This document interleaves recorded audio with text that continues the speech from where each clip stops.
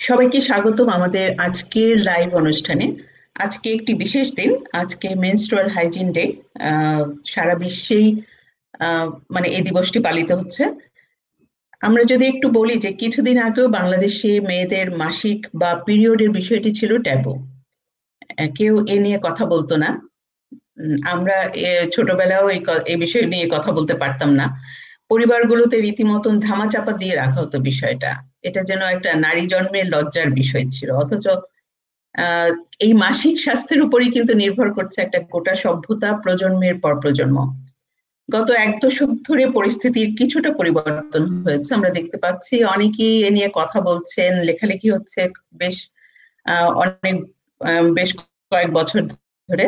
বিভিন্ন পর্যায়ে সরকারি বেসরকারি কার্যক্রম চলছে, ফলে লজ্জার জায়গাটুকু, টেবুর জায়গাটা থেকে সরে এসেছে এই মাসিক বা পিরিয়ড। নারীদের এই মাসিকের সাথে বিশাল একটা রাজনীতি জড়িত, নারীবাদের রাজনীতি।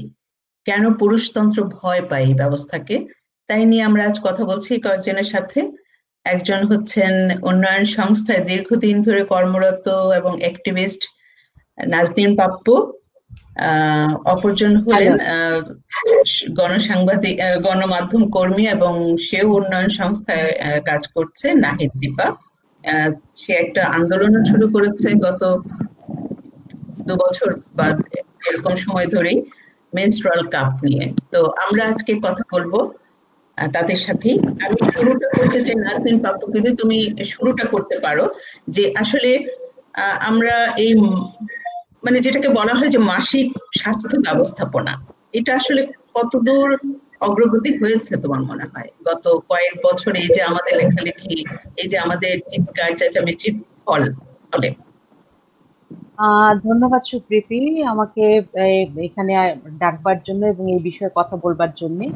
যেহেতু আমি এটা নিয়ে বেশ কিছু বছর ধরে কাজ করছি, তো আমারও একটা প্রিয় বিষয় এটি।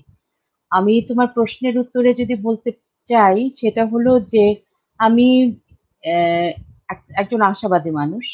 আমি মনে করি যে এটা শুরু হয়েছে দীর্ঘদিনের আমাদের যে রাস্তার চিল্লাপাল্লা করা, আমাদের যে রাস্তার মধ্য দিয়ে হচ্ছে এই বিষয় নিয়ে কথা বলা, এটার মধ্য দিয়ে একটা যাত্রা শুরু হয়েছে আমি মনে করি। শুরু হওয়ার কারণে আমরা এখন এডুকেশন যে কারিকুলাম আছে আমাদের স্কুল পর্যায়ে, সেখানে খুবই ক্ষুদ্র আকারে এসছে, কিন্তু বিষয়টা হচ্ছে সেক্সুয়াল রিপ্রোডাক্টিভ হেলথের সাথে একটা অঙ্গ হিসাবে এসছে এবং সেটি খুবই সামান্য তারপরে এসছে। সেটির জন্য আমি মানে ধন্যবাদ জানাই যে এটি পথটা শুরু হয়েছে। আরেকটা বিষয় হচ্ছে যে মাঠে ময়দানে এখন যেমন এটি নিয়ে একটা প্রোগ্রাম হচ্ছে, বিশ্ব একটা দিবস এই এই দিনকে ঘিরে আহ, পালন করছে।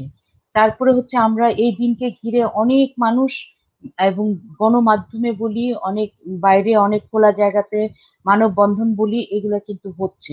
সুতরাং এটি একটি আশার কথা যে আমরা শুরু করতে পেরেছি, এবং এই যে 15-20 বছরের যে একটা আন্দোলন, তার একটা ফসল হচ্ছে এখন। এখন আমরা যারা কথা বলছি, সেই মানুষগুলো আমি মনে করি যে আরেকটা পর্যায়ে নিয়ে যেতে পারবো। আমরা দিনের চিৎকার চেঁচামেচির ফলাফল হিসাবে আমি একটা পথ দেখতে পাবো। এখন আরেকটা বিষয় হচ্ছে যে গণমাধ্যমেও আমরা আগে তো এটা চিন্তাই করতে পারতাম না যে বাবা হচ্ছে প্যাড এনে দিচ্ছে, সেটি এখন আমরা অ্যাডে দেখতে পাচ্ছি। যদিও এটা নিয়ে আমার মানে প্রশ্ন আছে যে এটি হচ্ছে একটা বাণিজ্যিক কর্পোরেট সেক্টরের একটা বাণিজ্যের রাজনীতি, সেই জায়গা থেকে এটিকে দেখা হচ্ছে, কিন্তু তারপরেও এটিকে আমি নেতিবাচক হিসাবে নিতে চাই যে এটির একটা পর্যায়ে এসছে। কিন্তু পরিবর্তন তো হচ্ছে আমরা যেইভাবে চাই, যেই জায়গায় যেতে চাই, সেটির পথ এখনো অনেক দূরত্ব। আমাদের সমাজের ভেতরে যে ট্যাবুগুলা রয়েছে, সেই ট্যাবুর কারণে এখন পর্যন্ত আমাদের বিভিন্ন পরিবার থেকে শুরু করে বিভিন্ন প্রতিষ্ঠানে আমরা এখন পর্যন্ত এটিকে মানুষের সামনে ওরকম ভাবে বলতে পারি না। সেই জন্যে আমরা এখনো হচ্ছে কোনো নারীর পেছনে রক্তের দাগ ভরে থাকলে তার সহ পাঠীরা হচ্ছে তাকে টিটকারি দেয়, রাস্তায় দেখলে তারা হচ্ছে বিষয়টাকে হাসি ঠাট্টার মধ্যে পর্যায়ে নিয়ে যায়, এবং এটিকে হচ্ছে একটি নাপাক পর্যায়ে যে রাজনীতির মধ্যে নিয়ে যাওয়া হয়েছে ধর্মীয় ভাবে, সেটিও একটা বড় রাজনীতি যে নারীর এই ক্ষমতার জায়গাটাকে হচ্ছে কিভাবে রুদ্ধ করবার জায়গায় নিয়ে আসা হয়েছে। কিন্তু তারপরে আমি আশাবাদী মানুষ যে আমরা আজকে কথা বলছি, আজকে মেনস্ট্রুয়াল কাপ নিয়ে কথা হচ্ছে, প্যাড নিয়ে কথা হচ্ছে, স্বাস্থ্য ব্যবস্থাপনা নিয়ে কথা হচ্ছে, এবং নানান জায়গায় হচ্ছে আমরা দেখতে পাচ্ছি যে স্কুলগুলোতে এখন সরকারের পক্ষ থেকে হচ্ছে একটা প্রজ্ঞাপন জারি করা হয়েছে যে স্কুলগুলোতে মাসিক বান্ধব টয়লেট বানাতে হবে। এটাও একটা বড় আহ, পরিবর্তন বলে আমি মনে করি। এই পরিবর্তনের মধ্য দিয়ে আমাদের যাত্রাটা শুরু হলো এবং আমরা বিশ্বাস করি এটি অনেক দূর আমরা যেতে পারবো। এটি হ্যাঁ, আমার আমার বিশ্বাস।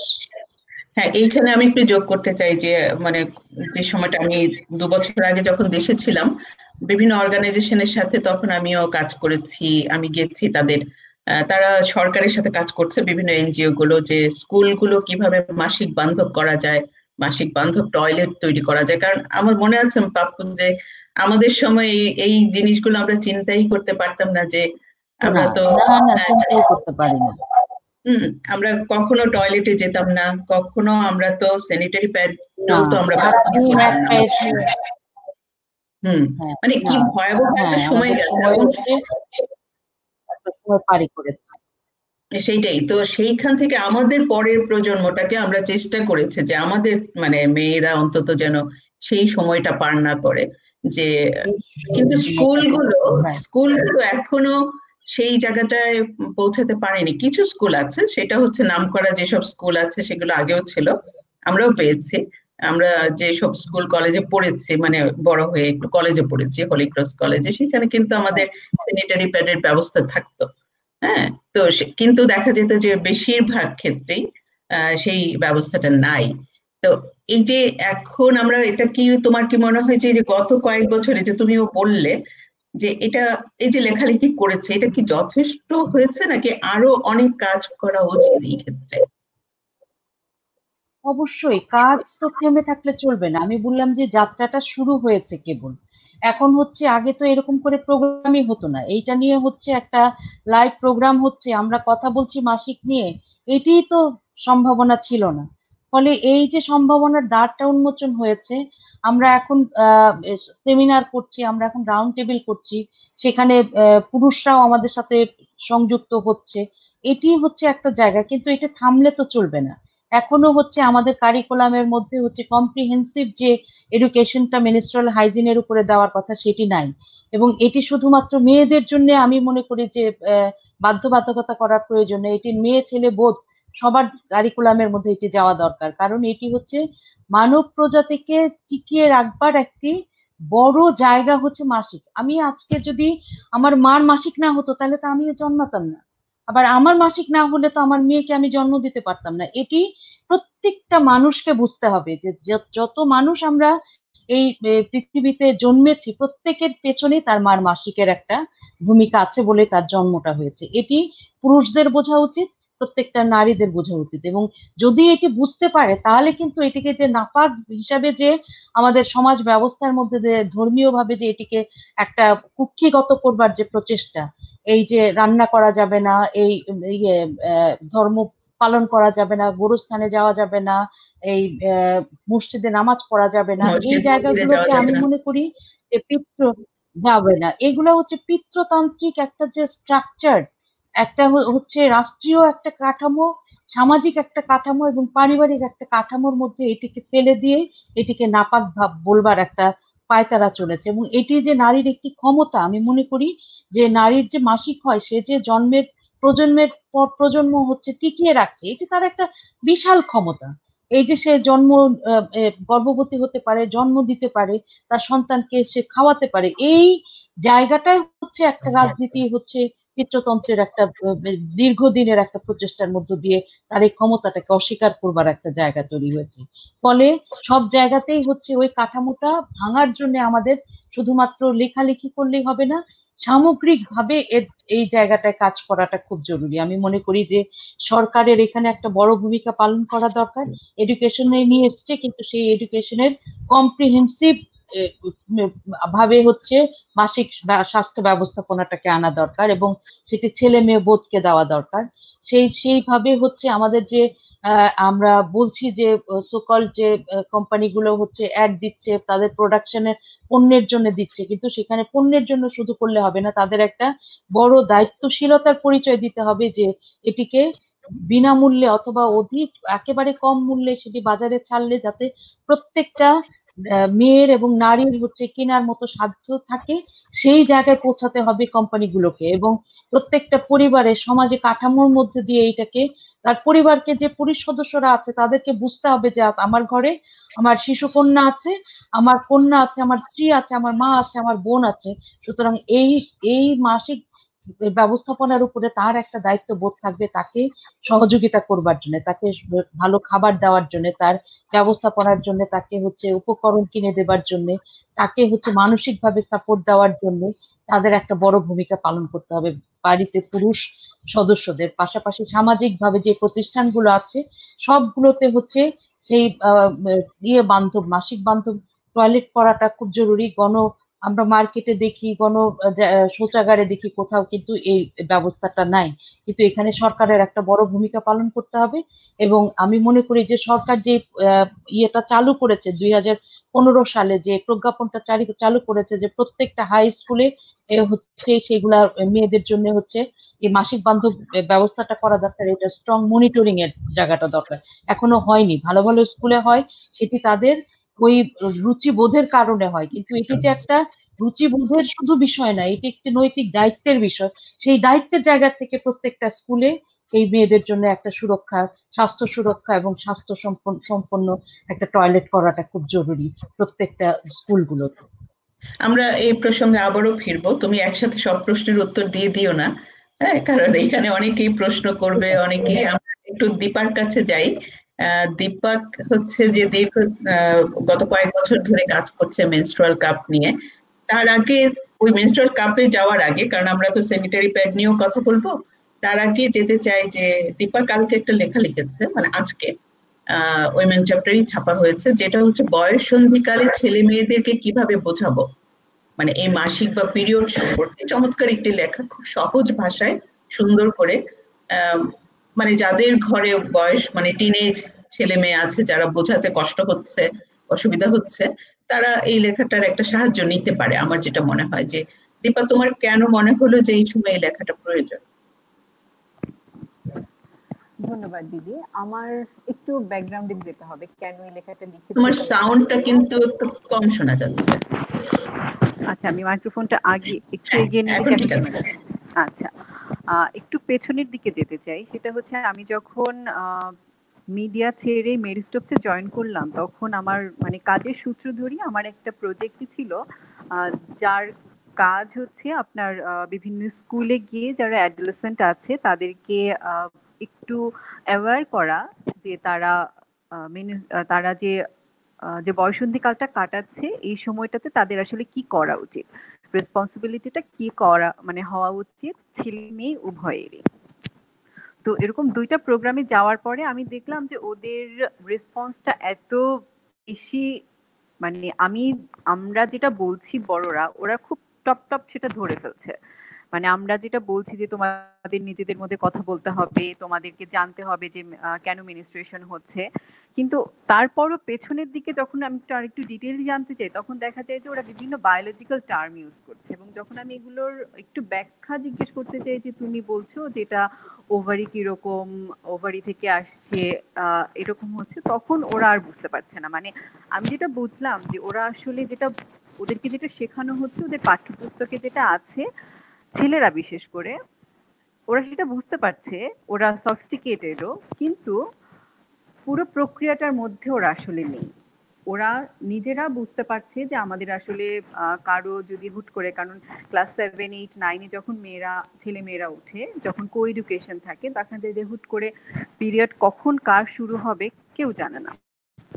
তো স্কুলে যখন আচমকা শুরু হয় তখন যারা একটু সচেতন তারা হয়তো হাসি ঠাট্টা করছে না, কিন্তু যারা একটু অসচেতন বা যারা বুঝতে পারছে না তারা দেখা যায় যে খুব হাসাহাসি করছে।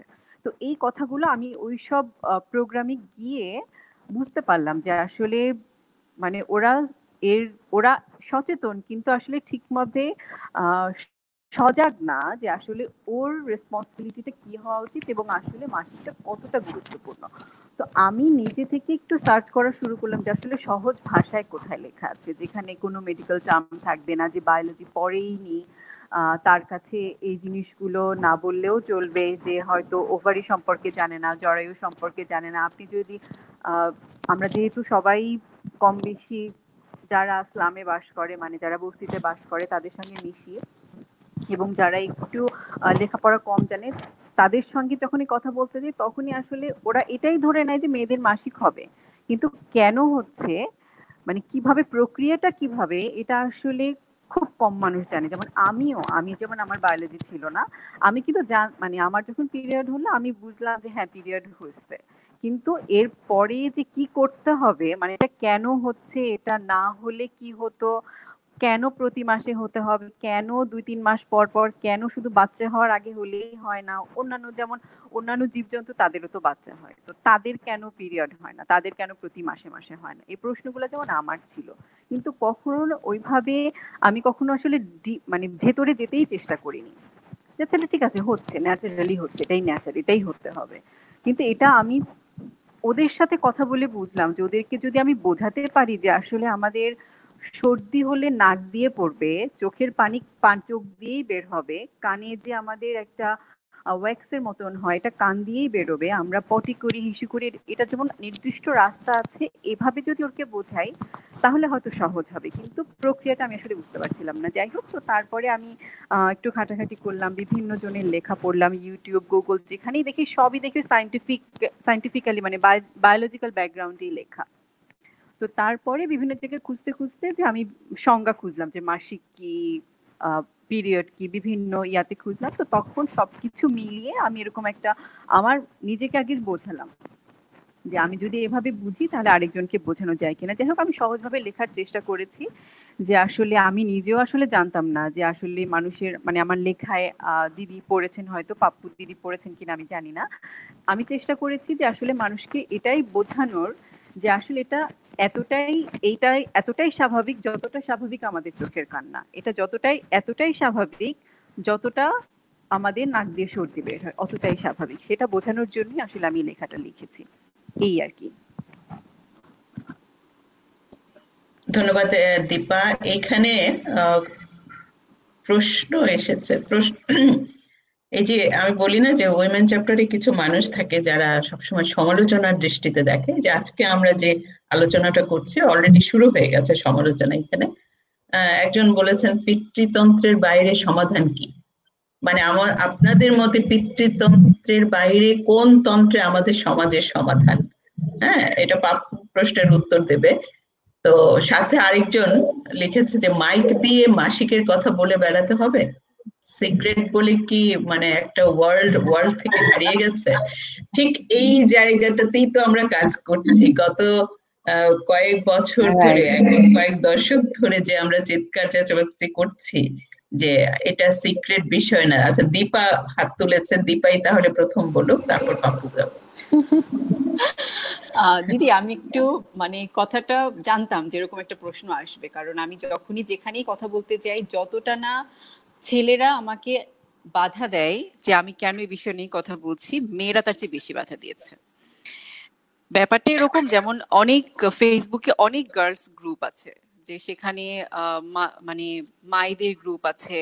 তো এরকম আমি যখন মানে মা হওয়ার প্রক্রিয়ার মধ্যে ছিলাম, নতুন মা হলাম, এরকম অনেক প্রায় 20 থেকে 22টা গ্রুপের মধ্যে আমি ঢুকলাম, যে আসলে সেখানে কি নিয়ে আলোচনা হয়, কি দেখে। এবং এই সময় আমি একদম এখন যেরকম আমরা গৃহবন্দী অবস্থায় আছি, তখন আমার অবস্থাটা একটু নাজুক ছিল দেখে আমিও তখনও গৃহবন্দী ছিলাম প্রায় 9 মাসের মতো।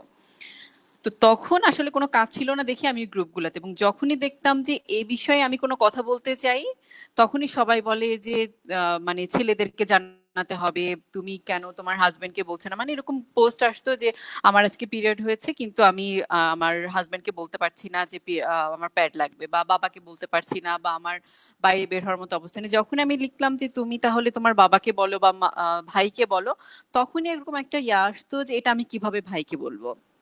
বা কিভাবে আমি আমার বাবাকে বলবো। তো এইসব নিয়ে যখন আলোচনা হলো এবং তারপরে আমি বিভিন্ন জায়গায় লেখা শুরু করলাম যে আমাদেরকে কেন ছেলেদেরকে জানাতে হবে, কেন আমার হাজবেন্ডকে জানাতে হবে, কেন আমার বাবাকে বলতে পারতে হবে যে আমার প্যাড লাগবে। তো তখন দেখলাম আমার আমি 3-4 লাইনে হয়তো লিখছি, তারপরে হয়তো 100টা কমেন্ট এসছে। কিছু কমেন্ট পজিটিভলিও এসছে, না আসেনি একদম সেটা বলবো না, কিন্তু নেগেটিভ কমেন্ট এসছে অনেক বেশি। যেহেতু সেটা মেয়েদেরই গ্রুপ, এরকম দেখা গেল যে আমি যে 20-22টা গ্রুপে ঢুকলাম, এরকম 4-5টা গ্রুপ থেকে আমাকে আমি মানে যেহেতু একটু বেশি মানে অ্যাগ্রেসিভ হয়ে কথা বলছিলাম, তখন আমাকে 3-4টা গ্রুপ থেকে ব্যান করে দিল। যে আমি কেন এভাবে ইনসিস্ট করছি, কেন বলছি যে ছেলেদেরকে জানাতে হবে, কেন বলছি যে আমি আমার ছেলে যখন বড় হবে বা আমার ভাই যখন বড় হচ্ছিল তখন আমার মা জানায়নি, বাট এই ভুলটা আমি করব না, এরকম করে কেন কথা বলছি। এবং দিদি আপনি শুনলে আশ্চর্য হবেন যে মিডিয়াতে কাজ করছে এরকমও 2-1জনকে আমি পেয়েছি যারা বলেছে যেটা আসলে এভাবে মাইক দিয়ে বলার কিছু না। অবশ্যই মাইক দিয়ে আমি বলবো না, যখন আমার ক্লাস 7, 8, 9, 10 আমার পিরিয়ড হয়েছে আমি অবশ্যই মাইক দিয়ে বলবো না, কিন্তু আমার পরিবারে আমার বাবা, আমার ভাই হোক এবং আমার স্কুলে আমার যে টিচার আছে, আমার যে প্রত্যেকটা স্কুলে এখন শারীরিক শিক্ষা একটা বই আছে। তো যখন পিরিয়ড হয় আমরা জানি তখন একটু মানে অত ভারী কাজ বা খুব অ্যাক্টিভ থাকা যায় না। তো তখন আমার যদি সেই শিক্ষক পুরুষ হন, তাহলে তাকেও জানতে পারতে হবে যে আসলে ও এখন এই কাজগুলো করতে পারবে না, ওকে আমি 2-3 দিন রেস্ট দেই। করতে পারবে না তাও আবার কিন্তু শর্ত সাপেক্ষে, সবাই করতে পারে না তা না, কেউ কেউ করতে পারে না, কারণ পিরিয়ডের সময় প্রচন্ড পেটে ব্যথা হয় অনেকের, অনেকের মাথা ঘুরায়, অনেকে বমি করে। তো তাদের জন্য পারা যাবে না, কিন্তু যে সুস্থ থাকে যার কোনো সাইড এফেক্টস নাই, সে কিন্তু স্বাভাবিকই একটা মানুষ। তো এটাই আমি বলতে চাচ্ছিলাম যে এটা আসলে ছেলেদের কাছ থেকে যত বাধা আসে মেয়েদের কাছ থেকেও কিন্তু মোটেও কমও আসে না। এটা খুবই ভালো একটা মানে জিনিস। এটা আসলে যে পরিবারগুলোতে যে শিক্ষাটা আসলে আমরা পাই, এটার উপরও ডিপেন্ড করে যে পরিবারগুলো কিভাবে দেখছে। মানে এটা তো শুধু স্কুল যে আমাদেরকে শিক্ষা দেবে, শিক্ষিত করবে তা না। আমরা বলছি যে স্কুলের কারিকুলামে যে সময়টা, আমি জানি না এখনকার কারিকুলামে কি ছেলেমেয়েরা একসাথেই সেটা পড়ে কিনা। আমাদের সময় যেটা ছিল গার্হস্থ্য বিজ্ঞান বলে একটা সাবজেক্ট ছিল, সেইখানে মেয়েদের একটা চ্যাপ্টার ছিল, মেয়েদের চ্যাপ্টার ছিল। গার্হস্থ্য বিজ্ঞান তো মেয়েরাই পড়তো, ছেলেরা কৃষি বিজ্ঞান পড়তো।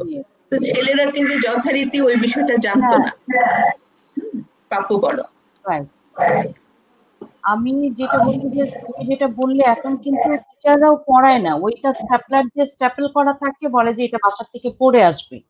এটি হচ্ছে, এবং সেটি হচ্ছে অপশনাল একটা পার্ট হয়ে গেছে স্কুলের ক্ষেত্রে, যেটা পড়তে, এটার জন্য হচ্ছে যে বোর্ডে ফাইনাল পরীক্ষা যে মার্ক অ্যাড হবে সেটা কিন্তু হয় না, ফলে সেটি আর টিচাররাও পড়াচ্ছে না, এবং মেয়েরাও হচ্ছে তাদের মতো করে লজ্জার জায়গাটার মধ্যে বাসায় এসে মার কাছে দিলেও বেশিরভাগ ক্ষেত্রে মারা সেই জায়গাটাকে পড়াচ্ছেন না যে এটা তোমাদের পড়তে হবে না বা এটা হচ্ছে এরকম ভাবে যাও। ফলে এই জায়গাটা যতখানি যে কারণে, যে প্রয়োজনে হচ্ছে ছাত্রদের কাছে নিয়ে যাওয়া, সেটি কিন্তু প্রপার ইউটিলাইজ হচ্ছে না। এক, আর আমি ওই প্রশ্নের জবাবটা দিতে চাই যে আমরা আসলে পিতৃতন্ত্রের বদলে কি আমরা অন্য কোনো তন্ত্র চাই না। আমরা হচ্ছে মানুষের একটা মানুষের কল্যাণের জন্য একটা তন্ত্র, যেটি হচ্ছে তন্ত্র বলা যাবে না, গণতন্ত্রের কথা বলি, কিন্তু গণতন্ত্র আমাদের দেশের মতো জায়গায় গণতন্ত্রও হচ্ছে সম্ভব না। ফলে আমরা মানুষের, মানুষকে মানুষ হিসাবে দেখবার যে জায়গাটা, সেখানে নারীকে পুরুষকে সেটি দেখবার জন্য নয়, মানুষ হিসাবে মানুষকে সম্মান করবার জায়গা, মানুষ হিসাবে মানুষকে হচ্ছে তার সুযোগের জায়গাটা, সমতার জায়গাটা চাই। আমরা পিতৃতন্ত্রের বদলে নারীতন্ত্র চাই না, বলি না আমরা। নারীবাদ মানেই হচ্ছে নারী যেহেতু পিছিয়ে আছে, তাদের তাদের অধিকারকে বিশ্বাস করাটাই হচ্ছে নারীবাদী। সুতরাং নারীতন্ত্র বলেও হচ্ছে সেরকম কিন্তু কিছু নাই। আরেকটা কি প্রশ্ন ছিল সুপ্রীতি, সেটি যদি বলো।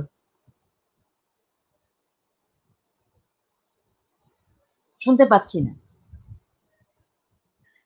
আরেকটা প্রশ্ন ছিল যে মাইক লাগিয়ে বলার কোনো প্রয়োজন আছে কিনা, যে আমাদের সিক্রেট বলে তো একটা জিনিস ছিল, সেটা নাকি হারিয়ে গেছে। এটা সিক্রেট হবে কেন? আমার প্রশ্ন হচ্ছে যে আচ্ছা, মেয়েদের মাসিক আমি বা পিরিয়ড হ্যাঁ, সিক্রেট কেন?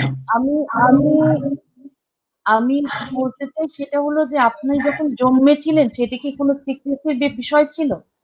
মানুষ যে জন্মায়, আপনার যে যিনি বলছেন তিনি যে জন্মেছেন, আমি যে জন্মেছি, এটি কি কোনো সিক্রেসির বিষয় ছিল? আমি জন্ম হওয়ার পরে কি বলেছে যে আমি একটা কন্যা সন্তান প্রসব করেছে, আমার ভাই জন্মের সময় আমার একটি ছেলে প্রসব করেছে। তো সেটি যদি হচ্ছে সিক্রেসির বিষয় না থাকে, তাহলে এটি কেন সিক্রেসির বিষয় হবে? এটির মধ্য দিয়ে তো আপনার আমার জন্ম। এইটা তো ভুলে গেলে চলবে না যে আমি বলেছি যে আমার মার মাসিক হয়েছিল দেখে আমি জন্মেছি। সুতরাং সেটিকে যদি আমরা মেনে নিতে পারি যে আমার মার সন্তান গর্ভবতী হয়েছেন, প্রসব করেছেন, সেটাকে যদি মেনে নিতে পারি, তাহলে এটিকে আমি কেন হচ্ছে এটিকে মাইকে জানান দিয়ে জানাবো না? এটি তো হচ্ছে শুধুমাত্র নারীর বিষয় না, এটি একটি হচ্ছে জন্মান্তরের মধ্য দিয়ে হচ্ছে পরম্পরার মধ্য দিয়ে টিকিয়ে রাখার বিষয়। আপনার যদি আজকে মাসিক না হয়, আপনি কিন্তু সন্তানের জননী হতে পারবেন না। সুতরাং এটি হচ্ছে একটা সমাজকে টিকিয়ে রাখবার বিষয়, মানব কুলকে টিকিয়ে রাখবার বিষয়। এখানে তো গোপনীয়তার কিছু নাই। আপনার হচ্ছে নাক দিয়ে সর্দি পড়ে, সেটা কি আপনি কেউ হলে কি বলেন যে আমার সর্দি হয়েছে? আপনার মুখ দিয়ে হচ্ছে কাশি বেরোচ্ছে, আপনি বলছেন কি হচ্ছেন, কাশি বেরোচ্ছে। সেটিও একটা প্রাকৃতিক বিষয়, এটিও একটা প্রাকৃতিক প্রক্রিয়া। আমার মাসিক হয়েছে, এটি তো হচ্ছে লুকিয়ে রাখবার কিছু না, এটিও হচ্ছে আপনার সেই প্রক্রিয়ার মধ্য দিয়ে আসবে। সুতরাং এটি নিয়ে আমি আরেকটা আমার অভিজ্ঞতা শেয়ার করতে চাই, যেটি হচ্ছে দীপা বলেছে যে আসলে মেয়েরা বেশি কথা বলে। আমরা কিন্তু সবসময় মনে করি যে যারা এডুকেটেড তাদের ভিতরে সচেতনতার জায়গাটা অনেক বেশি, কিন্তু আমি গ্রাসরুট লেভেলে যেহেতু কাজ করেছি, আমি দেখেছি একেবারে অ্যাডোলেসেন্ট মেয়েদের জায়গা থেকে, এবং ম্যারিড অ্যাডোলেসেন্ট মেয়ে এবং তাদের শাশুড়িদের সাথে আমি কাজ করেছি। আমরা সরাসরি এইগুলা নিয়ে যখন প্রথম কথা বলেছি, কিন্তু কথাগুলো যখন বুঝিয়ে বলেছি, তারা কিন্তু নিজেরাই বলেছে যে আমরা এতদিন জানতাম না এই বিষয়গুলা, এবং জানি না দেখেই বলতে পারি না, এগুলো তো আমারই বিষয়। তাকে যখন বোঝানো যায় যে এটি হচ্ছে আসলে মানুষের বিষয়, এটা আমার বিষয়, তখন কিন্তু আর এই জায়গাটা থাকে না যে মেয়েরাই এটার বিরুদ্ধে কথা বলবে। এখানে বলবার জায়গাটা, বোঝাবার জায়গাটা একটা বড় দায়িত্বের মধ্যে পড়ে, এবং এটি হচ্ছে সেই কারণেই এটি মানুষের বিষয়। মাসিকটা হচ্ছে শুধুমাত্র নারীর বিষয় না, এটি মানুষের বিষয়, এটি টিকে থাকবার বিষয়, এটি মানুষ হিসাবে জন্মানোর বিষয়। সুতরাং আমি এটাকে মনে করি যে মাইক দিয়ে বলারই বিষয়, কারণ আমি এটিকে মনে করি এটি আমার একটা ক্ষমতা। এটির কারণেই আমি সন্তান গর্ভ গর্ভবতী হতে পারি, আমি সন্তান প্রসব করতে পারি। সুতরাং এটি আমার একটা ক্ষমতা, এই ক্ষমতাকে মানুষ প্রকাশ করে, আমিও সেই ক্ষমতাকে প্রকাশ করতে চাই নারী হিসাবে আমার এই ক্ষমতাটা।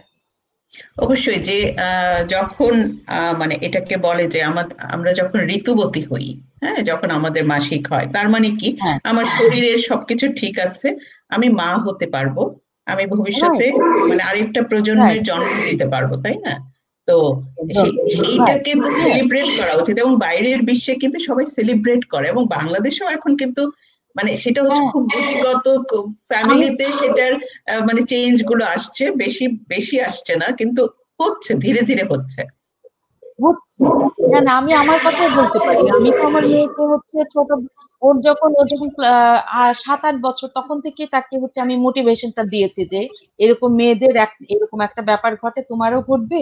এবং তার যেদিন প্রথম মাসিক হলো, সে সেদিন সুন্দর একেবারে নির্ভয়ে আমার কাছে এসেছে যে আমাদের দুজনকে ভোরবেলায় আমাকে আর তার বাবাকে জাগিয়েছে, বলছে যে মা ওঠো, আমার পিরিয়ড হয়েছে, আমাকে প্যাড দাও। এবং তার বাবাকে বললো যে তুমি আমার জন্য প্যাড নিয়ে আসবে। এই যে বলবার মতো সহজ করবার যে পরিবেশটা দরকার, সেটি কিন্তু অবশ্যই হওয়া প্রয়োজন। এবং সেদিন আমি অফিস থেকে ফেরার পথে আমি তার জন্য কেক এনে আমি সেলিব্রেট করেছি, বলেছি যে এটা তোমার একটা নারী হয়ে উঠবার প্রথম ধাপ, একটা তুমি লাভ করলে, সুতরাং এটিকে আমরা সেলিব্রেট করব। এটি কখনো তোমার বন্ধুদের সাথেও বলবে। এবং আমি কি করতাম, ওই চটি বইগুলা এনে এনে ওদের স্কুলে পাঠাতাম, ওর বন্ধুদেরকে হচ্ছে স্টাডি সার্কেলে, অথবা আমার বাসায় ওর বন্ধুরা খুব ফ্রি ফিল করে আমার বাসায় আসলে আমি বইগুলো ওদের পড়তে দিতাম যে তোমরা এগুলা পড়ো। এবং এরকম করে হচ্ছে হয়তোবা সব বাড়িতে তার প্যারেন্টসরা একরকম না, কিন্তু একটা সুযোগ যেহেতু আছে, আমি কিন্তু আমার মেয়ের মাধ্যমে ওদের বন্ধুদের কাছে আমি এই ইনফরমেশন গুলা পৌঁছাতাম। ফলে কিন্তু হচ্ছে এটিকে সে কোনো ব্যাপারই মনে করে না। তখন আমি কিন্তু রিয়েলাইজ করতে পারি যে আমার সময় কি হয়েছিল আর আমার মেয়ের সময় কি হচ্ছে। এই যে জানা না জানার মধ্যে যে তফাৎটা, সেটা কিন্তু হচ্ছে একদম আমার লাইফের মধ্য দিয়ে আমি দেখতে পেয়েছি যে এটি একদম, কতটা মানে একটা জানার একটা মধ্য দিয়ে সুস্থ কতটা হচ্ছে থাকা যায়। মানে একদম, একটা একদম, সুস্থ প্রজন্ম গড়ে তোলা যে কত জরুরি, আমাদের সাথে এখন যোগ দিয়েছে মার্জিয়া প্রভাকে আমি আসতে বলেছিলাম। প্রভাকে আমি একটু অ্যাড করে নিচ্ছি। প্রভা আজকে সারাদিন লাইভ করেছে, আমি দেখেছি সেগুলো মোটামুটি। এবং নিশ্চয়ই মানে সে টায়ার্ড, তারপরও আমি চাই যে যেহেতু সে দীর্ঘদিন ধরে মানে মানে আন্দোলনটা করছে, কাজে আমি প্রভার কাছেই এখন এই প্রশ্নটা করি যে এই যে দীর্ঘদিন ধরে মাঠে ঘাটে আন্দোলনের মানে রেজাল্ট কি পেয়েছিস? আমি তো তুই করে বলি, কাজে আমি আর এখানে আপনি বা তুমি করে বলতে পারছি না। বল। থ্যাংক ইউ দিদি। আমি যে কথাটা সবসময় মনে প্রাণে বিশ্বাস করি কিন্তু বলা খুব কম হয়, সেটা হচ্ছে ওমেন চ্যাপ্টারের হাত ধরে আসলে আমার অ্যাক্টিভিজমের শুরু। তো তোমার মনে আছে কিনা জানি না, 2014 সালে আমি প্রথম হচ্ছে জয়া প্যাড নিয়ে একটা লেখা লিখেছিলাম ফেসবুক পোস্টে, তুমি ওটা ছাপিয়ে দিয়েছিলে। তো তখনই এর পরপরই হচ্ছে আসলে কাজগুলো কিন্তু পরপর শুরু হয়। আমি নিজে হচ্ছে ওই যে ওয়াহিদা আপার একটা ইন্টারভিউ করেছিলাম, সেটাও তুমি ছাপিয়েছিলে। আবার আমারও ফেমিনিজম বাংলাতে ছাপানো হয়েছিল ব্লগে। তো এরপরেই কাজগুলো শুরু হয়। তো তখন 2015 সালে যখন কাজ শুরু করি এবং 2020 সালে আজকে 5 বছরে যেটা হয়েছে সেটা হচ্ছে গালি কম খাই এখন।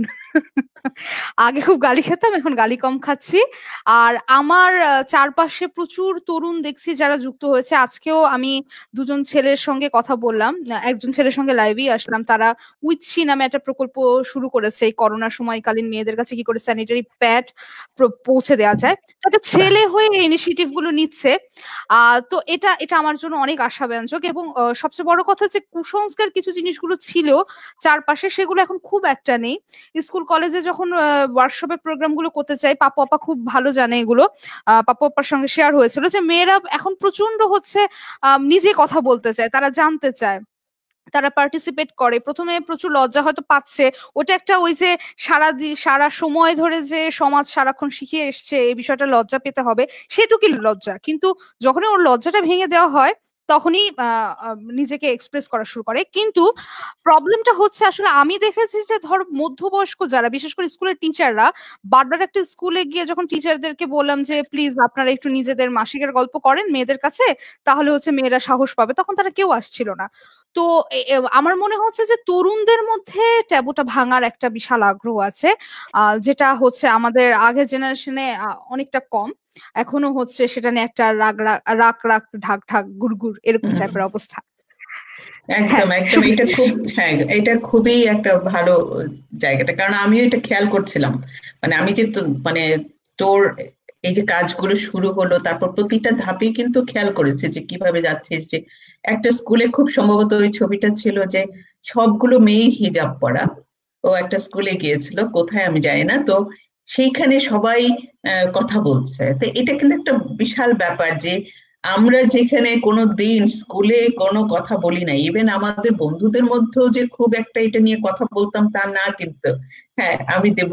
তো সেইটার জায়গায় আজকে এই কথাগুলো বলছে, এবং প্রভা যেত তার মানে ছেলে বন্ধুদের সাথে নিয়েই, এবং সেই মেয়েরা সবার সামনেই, টিচারদের সামনেই কথা বলছে। এটা খুবই পজিটিভ একটা দিক, যদিও আমাদের এই 17-18 কোটি মানুষের দেশে এটা খুবই মানে কিছুই না ধরতে গেলে। কিন্তু আশা করি যে এই যে আজকে যেমন সারাদিন ধরে অনেক লাইভ হচ্ছে, অনেক কথা হচ্ছে, অনেক লেখালেখি হচ্ছে, এবং এটা আমরা কিন্তু শুধুমাত্র একটি দিনকে কেন্দ্র করে আমরা লিখি না, এটা আমাদের সারা বছরের, এটা আমাদের একটা এজেন্ডা, আমাদের নারীবাদেরও এজেন্ডা যে আমরা হ্যাঁ মেনস্ট্রুয়াল হাইজিন নিয়ে কথা বলি, ইভেন স্যানিটারি প্যাড নিয়ে কথা বলি, মানে যেটা মানে যাতে আমাদের স্যানিটারি প্যাড গুলো সহজলভ্য হয় সেটা নিয়ে। আমি প্রভাকে নিয়ে মানে একটা প্রোগ্রামে গিয়েছিলাম বেশ কয়েক বছর আগে, ব্র্যাক ওরা আয়োজন করেছিল।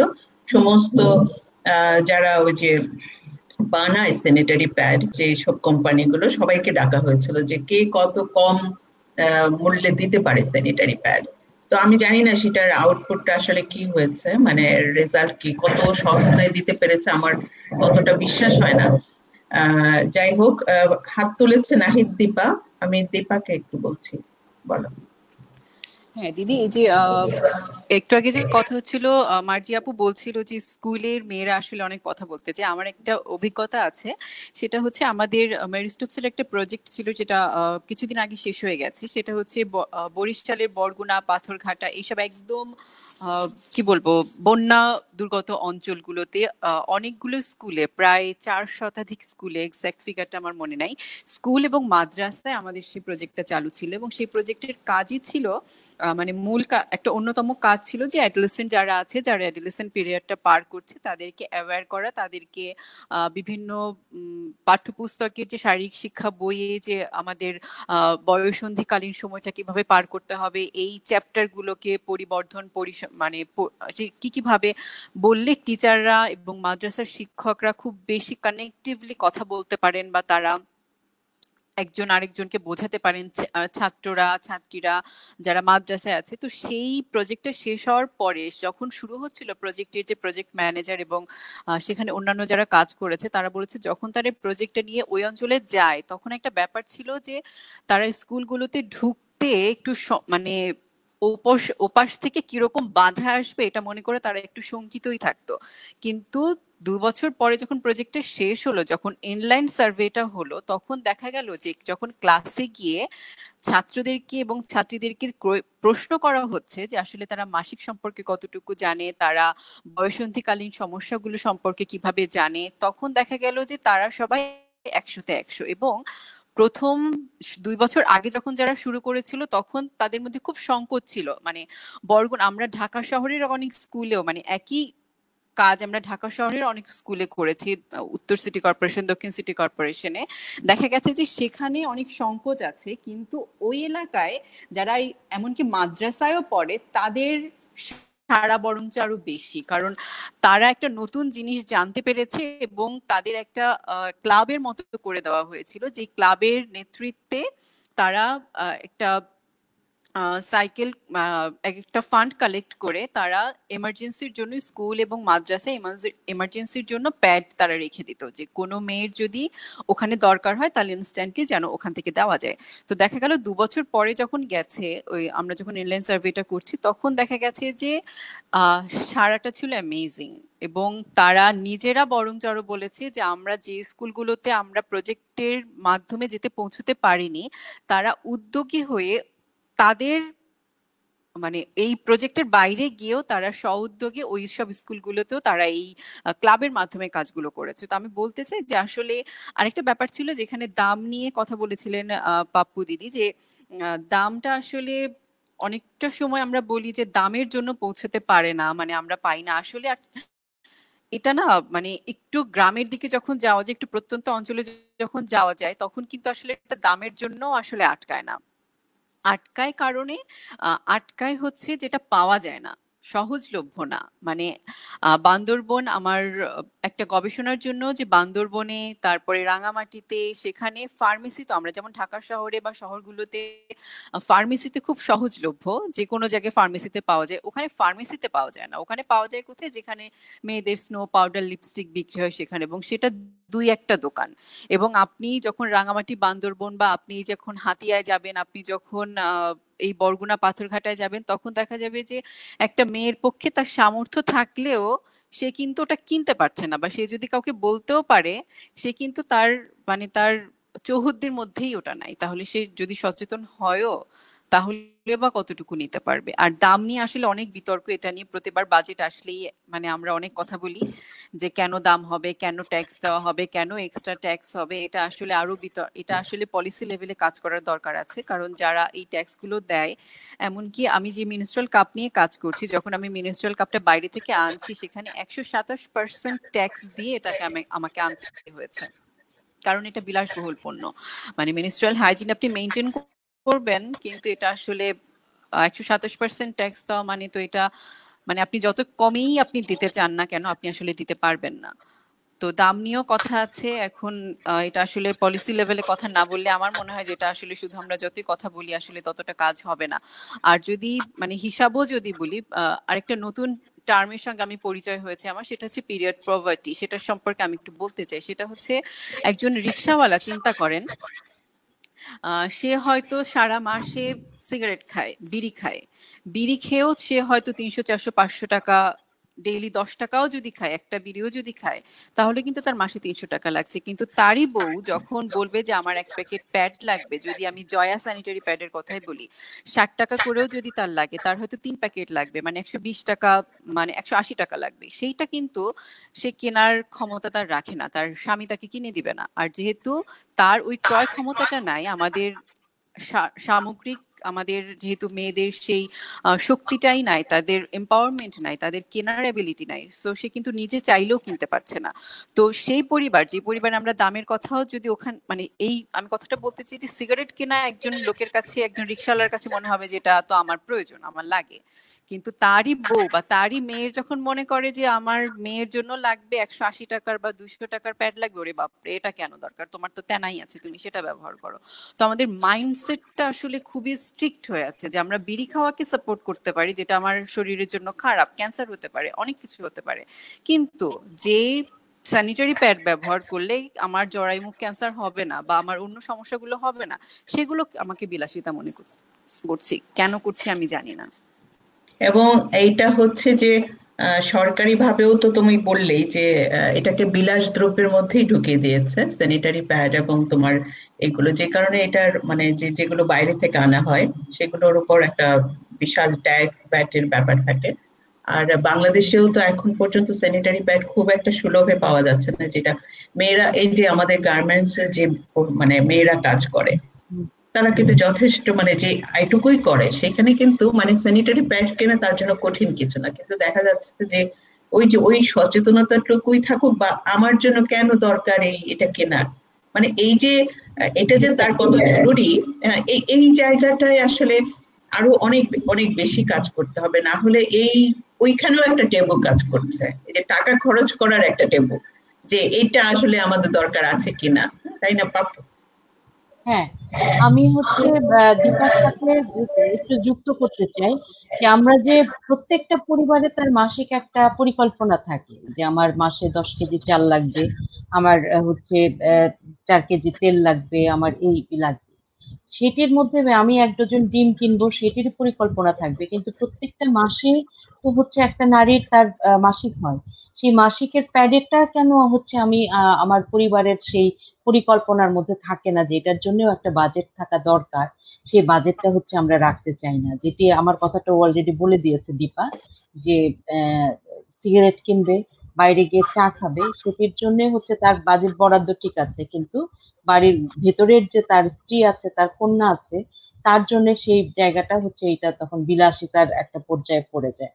আর আরেকটা আমি মনে করি যে আমাদের জনসংখ্যার অর্ধেক হচ্ছে নারী, নারীর, এবং তার মধ্যে হচ্ছে 56% হচ্ছে এই মানে ঋতুবতী, অর্থাৎ যাদের মাসিক হয়। সেই একটা বড় সংখ্যক নারীর জন্য হচ্ছে যখন মাসিক ব্যবস্থাপনাটা আছে, তখন তো এটি স্বাস্থ্যের একটি অঙ্গ। আমরা এটিকে শুধুমাত্র আমি বলবো যে যৌন এবং প্রজনন স্বাস্থ্যের মধ্যে ফেলে রাখলে হবে না, এটিকে স্বাস্থ্যগত, যেহেতু এটি প্রতি মাসে হয়, সুতরাং একটি স্বাস্থ্যগত অধিকার হিসেবে তাকে হচ্ছে দেখাটা খুব জরুরি বলে আমি মনে করি। আর এটির জন্য সে কারণেই বাজেট থাকাটা খুব জরুরি। আমি স্বাস্থ্য খাতে অনেক কিছুতে বাজেট ধরছি, কিন্তু নারীর স্বাস্থ্য খাতে হচ্ছে স্বাস্থ্য খাত হিসেবে এই মাসিককে দেখে তার জন্য হচ্ছে আলাদাভাবে বাজেট করাটাও হচ্ছে এটি সরকারের পৃষ্ঠপোষকতার মধ্যে আনা প্রয়োজন বলে আমি মনে করি। আর এটিও হচ্ছে, হ্যাঁ এটি যেহেতু হচ্ছে আমার আমার নারী সত্তার একটি অংশ, সুতরাং এটির জন্য হচ্ছে প্রতিটা পরিবারেরই হচ্ছে বাজেট রাখাটা বাঞ্ছনীয় বলে আমি মনে করি। কারণ আমার খেতে হয় যেরকম, আমাকে আমার জন্য ওষুধ কিনতে হয়, ওষুধটাও কিন্তু ম্যান্ডেটরি, সেটা আমি কিনে আনছি, কিন্তু আমার মাসিকটাও যে জরুরি, এটি হচ্ছে আমি তখন এটিকে আমি ধরছি না আমার মেডিসিনের মতো করে। সুতরাং এটিকে মেডিসিনের মতো করে দেখেই আমার এর জন্য বাজেট বরাদ্দটা করাটা খুব জরুরি, পারিবারিকভাবে এবং রাষ্ট্রীয়ভাবেও এর জন্য আলাদা বাজেট বরাদ্দটা খুব জরুরি মনে করি আমি। এখানে একজন প্রশ্ন করেছে যে আমার ছেলে ক্লাস 6-এ পড়ে, আমি নিজে এখনো যথেষ্ট দোটানায় আছি যে আমার এই বিষয়টা নিয়ে কোনো অপ্রীতিকর পরিস্থিতির মুখোমুখি হলে কিভাবে তাকে বলবো। আমি জানি না কোন অপ্রীতিকর পরিস্থিতির কথা বলতে চাচ্ছে, তবে ক্লাস 6 ছেলে পড়ে, তাকে বিষয়টা অবশ্যই বোঝানো যায়। যদি ঘরে আরো মেয়ে থাকে সেটা মানে জানানোটা খুব জরুরি। আমি ব্যক্তিগতভাবে একটু মানে অ্যাড করতে চাই, আমার মেয়ে ছেলের বয়সে ডিফারেন্স 5 বছর, কিন্তু আমি বেশিরভাগ সময় বাংলাদেশে যখন আমার মেয়ে দেশে থাকতো, আমি আমার ছেলেকে দিয়ে প্যাড কেনাতে পাঠাতাম। এটা আমি ইচ্ছাকৃতই করতাম। হ্যাঁ, যে যাও তুমি প্যাড কিনে নিয়ে আসো দোকান থেকে। এবং এটা সে প্রথম দিন দেখলাম যে ছেলেও একটু মাথা নিচু করে সে লজ্জা পেয়ে পেয়ে নিয়ে আসছে। তার মানে সে জানতো বিষয়টা, কিন্তু সে একটু লজ্জা পেয়েছিল। কিন্তু সেকেন্ড টাইম কিন্তু আর লজ্জা টজ্জা পায়নি, সে এনে দিয়েছে। মানে আমি জাস্ট বলেছি তোমার কিন্তু একটু ফার্মেসিতে যেতে হবে, বললেই সে বুঝে গিয়েছে। হ্যাঁ, যে কি আনতে পাঠাবো। হ্যাঁ, মানে একটা সে বুঝে গিয়েছে। তো এইভাবে হয়তো এইখানে আরেকটা প্রশ্ন তুমি নিতে পারো পাপ্পু আপা। আমার 16 বছরের মেয়ে এই বিষয়টা নিয়ে কথা বলতে চায় না, সে খুব অস্বস্তি বোধ করে, কারণ তার দাদু বলেছে এগুলো লুকিয়ে রাখার বিষয়, এটা নিয়ে কথা বলার কিছু নেই। আমি বলতে চাই এটি হচ্ছে আপনার একটা দায়িত্ব, নৈতিক দায়িত্ব, যে আপনার কন্যাকে এই বিষয়টি সম্পর্কে সঠিক ধারণা দেওয়া। ও 16 বছর ওর হয়ে গেছে, আগে ও হয়তো বা জানে, কিন্তু যেটি হচ্ছে আমাদের দীপা বলছিল যে আসলে মাসিকটা কি, এই প্রক্রিয়াটা কোন প্রক্রিয়া হয় সেটাই তো আমরা জানি না। আমাদের প্রত্যেকের মাসিক হচ্ছে, বুঝতে পারছি যে প্রতি মাসে আমাদের একটা রক্তক্ষরণ হচ্ছে আমাদের যোনিপথ দিয়ে, এইটুকুই যথেষ্ট। কিন্তু এইটার যে হরমোনগত একটা বিষয় আছে, এটার যে সায়েন্টিফিক একটা ব্যাখ্যা আছে, এটি কোনো এডুকেশনের মধ্য দিয়েও আমরা পাই না। ফলে কোনো মানুষের কাছে এটার সঠিক তথ্যটা হচ্ছে নাই, কিন্তু সেটি জানাটা প্রয়োজন। এবং এই কারণে আপনার ওই মেয়েকেও হচ্ছে বোঝাতে হবে আপু, যে এটি হচ্ছে প্রতিটা মেয়েরই একটি শারীরিক একটি স্বাভাবিক প্রক্রিয়া, এবং এটিকে জানবার বুঝবার এই কারণে প্রয়োজন যে তাকে ভবিষ্যতে মা হতে হবে। এই এই না জানার কারণে অনেক অনেক ধরনের হচ্ছে বাহিত ছত্রাক জাতীয় হচ্ছে সংক্রমণ হয়, সেটার কারণে সে অনেক ধরনের ভুগতে হতে পারে। তার মা হওয়ার ক্ষেত্রেও হচ্ছে অনেক জটিলতার সৃষ্টি হতে পারে, এবং তার সারা জীবন যতদিন পর্যন্ত তার হচ্ছে মেনোপোজের মধ্য দিয়ে মেনোপোজের হওয়ার আগ পর্যন্ত তার এই ধরনের নানান ধরনের শারীরিক সমস্যা হতে পারে মাসিক প্রক্রিয়ার মধ্য দিয়ে। সেই কারণেই তার জানাটা প্রয়োজন। তার দাদি, তার প্রতি শ্রদ্ধা রেখে বলছি, ওনারা আগের দিনের মানুষ, ওনাদের কাছে এটি অনেক গুরুত্ব ছিল না, কিন্তু এই যুগের একটা কিশোরী মেয়ে হয়ে একটা আধুনিক তথ্য তার কাছে থাকাটা খুব জরুরি। সেই জন্য আপনার মেয়েকে আপনি বোঝাবেন এবং তাকে এই বিষয়ে বই পড়তে দেবেন, যাতে করে সে এখন অনলাইনে খুললে হাজার হাজার ইনফরমেশন আছে, সে জানবে। সে এই যুগের মেয়ে, এখন হচ্ছে ডিজিটাল যুগের দেশ, এবং গ্লোবাল শিশু, এরা 16 বছরের এরা শিশু। এই গ্লোবাল শিশুদের কাছে যদি গ্লোবাল ইনফরমেশন না থাকে, তাহলে তো তার লাইফের হচ্ছে অনেক গ্যাপে পড়ে যাবে। সুতরাং এই গ্যাপটা থেকে তাকে বের হয়ে আসার জন্য তাকে অবশ্যই হচ্ছে এই বিষয়গুলোকে আপনার নলেজ গুলো দিতে হবে তাকে, এবং তাকে সেইভাবে মোটিভেশনের মধ্য দিয়ে আনাটা খুব প্রয়োজন। এটি শুধুমাত্র, আমি বারবার বলি, এটি শুধুমাত্র মেয়ের বিষয় না, এটি মানুষের বিষয়, এটি নারী পুরুষ সর্বোপরি প্রত্যেকটা মানুষ, এবং এটা আসলে একটা রাষ্ট্রীয় বিষয়। আমি যদি বলি যে রাষ্ট্রীয় বিষয়, আমাদের সিস্টেমে এটার ইনক্লুড করা ছাড়া আসলে বিকল্প কিছু নেই, তাই না? আমাদের সিস্টেমে ইনক্লুড করতে হবে। এবং এই যে আজকে আমরা কথা বলছি, আমরা গত কয়েক বছর ধরেই কথা বলছি, আমরা এ নিয়ে আরো কথা বলতে থাকবো। একসময় হয়তো এই ব্যারিয়ার গুলো ভাঙবে, যে দাদিকেও বুঝতে হবে যে সময়টা পাল্টে গেছে, আগের সময় আর নেই। কাজেই আগে আপনারা যেভাবেই পার করেছেন এবং খুবই কষ্ট করে পার করেছেন সেই দিনগুলো, আমাদের মেয়েরা সেই কষ্টগুলো যেন না করে, তাই না? এইটাই তো আমাদের হবে। হ্যাঁ, তুমি আরেকটা বিষয় এনেছো, যে আরেকটা জিনিস বোঝানো উচিত, কথায় এসছে যে এটা দূষিত রক্ত না। এটাকে কেন মানে দূষিত রক্ত বলছে? এটা খুবই প্রয়োজনীয় একটা রক্ত, যেটা বেরিয়ে যাচ্ছে, এবং এই সময় আমাদের পুষ্টিকর খাবারটা প্রয়োজন, যাতে যে রক্তটা আমরা ইউজ করছি সেটা আমরা যাতে আবার গেইন করতে পারি। কারণ এইটা আমি ভালো থাকলে আমার পরিবার ভালো থাকবে, আমার পরিবার ভালো থাকলে আমার দেশ ভালো থাকবে।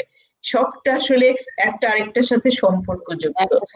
হ্যাঁ, এবং দূষিত রক্ত বলেই যে আমাদেরকে প্রতিনিয়ত বাধা দেওয়া হয় যে হিন্দু ধর্মে মন্দিরে যাওয়া যাবে না, মুসলিম ধর্মে নামাজ পড়া যাবে না, মসজিদে তো মেয়েরা ঢুকতেই পারে না।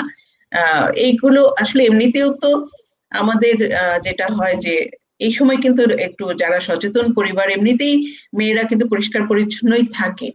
পিরিয়ড যখন হয় তখন নিজে থেকেই এটা সচেতন পরিবারগুলোর কথা বলছি, তারা এমনিতেই থাকে। কাজে এইগুলোতে এই ছোঁয়াছুঁয়ির বিষয়টা আসলে কোনো মানে বিষয় হতে পারে না আলোচনার জন্য এখন। এবং আমার মনে হয় যে সাউথ এশিয়াতে কিন্তু এটা নিয়ে একটা বিশাল আন্দোলন হয়ে যাচ্ছে।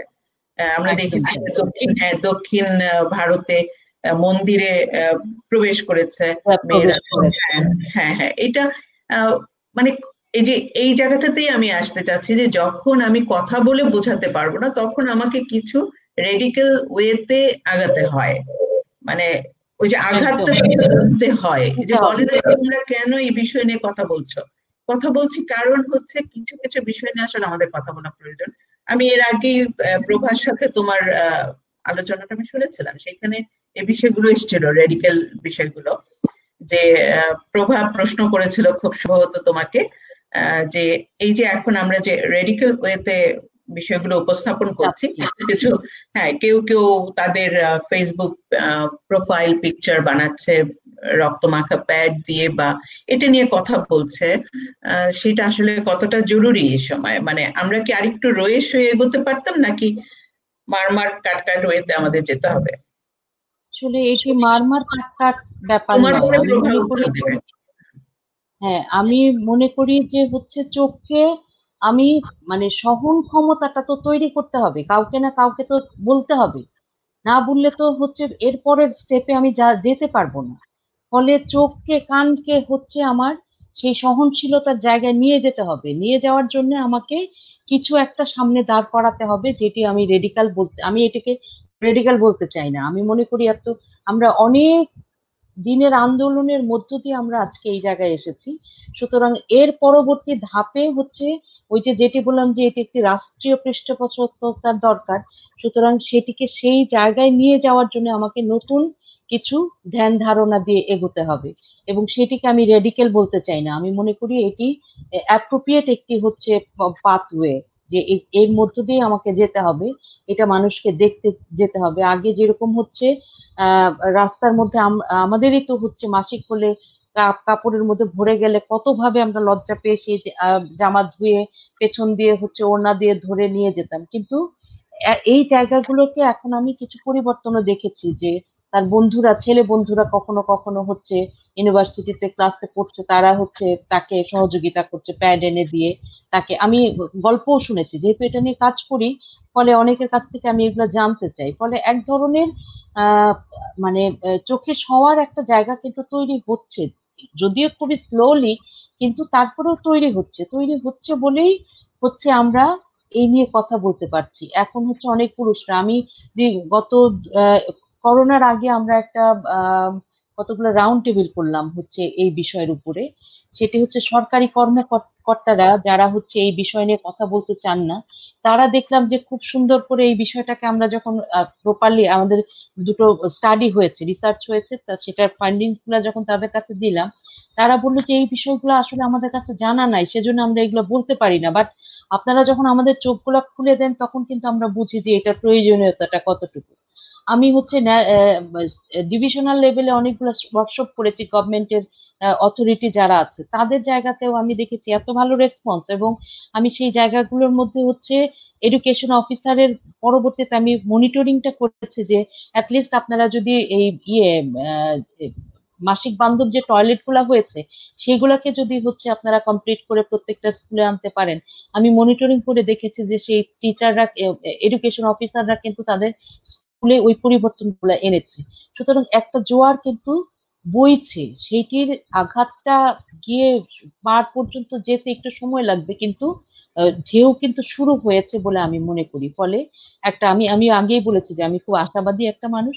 আমি দেখতে চাই যে আমার সন্তানরাই হচ্ছে এটার একটা নতুন পথ তৈরি করে দিবে, যেটি এই সমাজকে দায়বদ্ধতার মধ্যে দিয়ে ফেলে দেবে এবং তারা সমাজ তখন, রাষ্ট্র তখন এই দায় নিতে বাধ্য হবে। এটা আমি বিশ্বাস করি যে এই সময় একবার আসবে। এখানে হচ্ছে যে একজন প্রশ্ন করেছে, প্রশ্ন না মানে একটা মন্তব্য করেছে যে আমাদের ছেলে মেয়েদের মনে যদি ছোটবেলায় ধর্ম বীজ ঢুকিয়ে দেওয়া হয় তাহলে তাদের মানসিক পরিবর্তন সম্ভব নয়। মাসিক একটা ন্যাচারাল বিষয়, এটা প্রথমেই ওরে বোঝাতে হবে। এখানে দূষিত বলতে কিছু নেই, এটা আসলে আমাদের আলোচনাগুলোরই র্যাপ আপ হচ্ছে। আপনাদের কাছে আমার অনুরোধ, শিশু বয়সে যেন শিশুদের ধর্মের বীজ মাথায় ঢুকিয়ে না দেওয়া হয় সে বিষয়ে আলোচনা করেন। আমরা এটা আসলে ঠিক আজকের প্ল্যাটফর্মে হয়তো আমরা এটা নিয়ে এত কথা বলবো না, ওইটা অন্য বিষয় সেটা।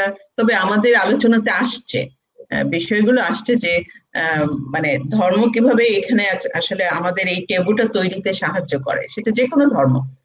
আমরা তো কোনো নির্দিষ্ট ধর্মের কথা বলছি না, ধর্মগুলো কিন্তু আমাদেরকে বাধাগ্রস্ত করে যে তুমি এটা করবে না, ওইটা করবে না, তোমার এটা। হ্যাঁ, এবং শুধু মানে পিরিয়ড হলেই না, দেখা গেছে যে তুমি মানে মানে সন্তান জন্মের পর তোমার দিয়ে একটা সময় পর্যন্ত তোমার ব্লিডিং হয়।